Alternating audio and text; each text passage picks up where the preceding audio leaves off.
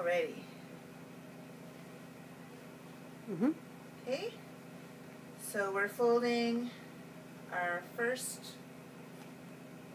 traditional cloth diaper in half, and it doesn't fold exactly square, but that's fine. And we're going to fold it in half again, also known as quarters. And we're doing the origami fold. So we're going to take this corner, we're going to put our finger up in the corner over here, and create a little roof. That's what it looks like, a roof. Anyway.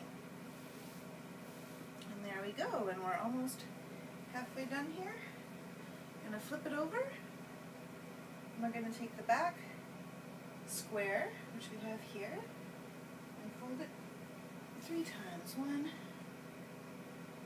2, 3. And that's it. Our diaper is done. If we had a baby in here, the baby's head would be up here, and we'd fold it over like this, and like this, and like this.